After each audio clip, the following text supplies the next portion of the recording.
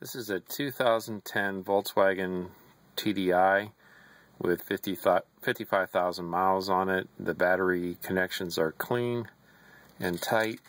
The dome light is on. There's no sign of any voltage issue. When I turn the key on, everything illuminates as it should.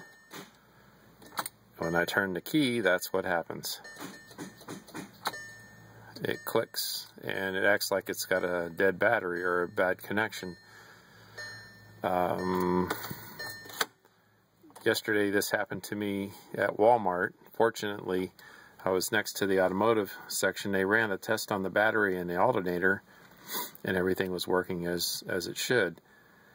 They tried to jump it and it clicked, continued to click like it just did, and then finally it just started. I don't know if it's the starter or what. It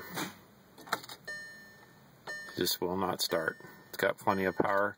Once I take the key out, it'll take a second, but the dome light flashes a few times and then it comes on.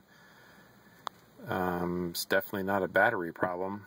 Any suggestions of things to check, I would appreciate. Thank you for your time.